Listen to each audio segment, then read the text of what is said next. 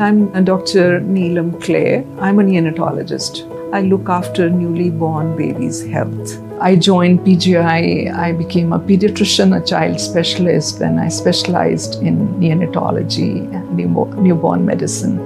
Went to UK, went to US also for some time, but came back, and I've been in Delhi in Ganga Ram Hospital, and I worked in different capacities as with government, with the policy makers, with UNICEF, with WHO.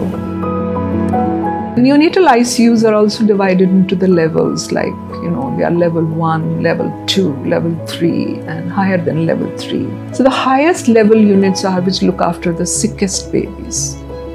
So they would have facilities for looking after the tiniest and the most sickest babies who may require ventilator support, who may require a lot of IVs, intravenous support, who may require blood pressure and vital monitoring.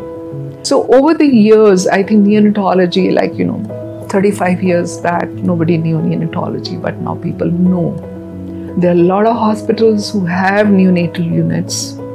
I guess, initially when I started working, it was not for any awards or anything. It was your passion. Simply, you were trying to pursue your passion. You were day in and day out in the hospital, in the NICU, working with the sick patients, talking to the families, enjoying every bit of that, sharing coffee with the nurses, with the resident staff.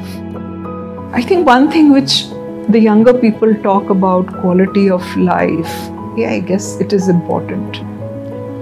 But I guess when you're working madly and when you're working on a passion, like a mission, then actually you don't think about quality of life and you feel your quality of life is very good. So you may earn a lot of money when you're outside, maybe your quality of life, maybe you can think it is better.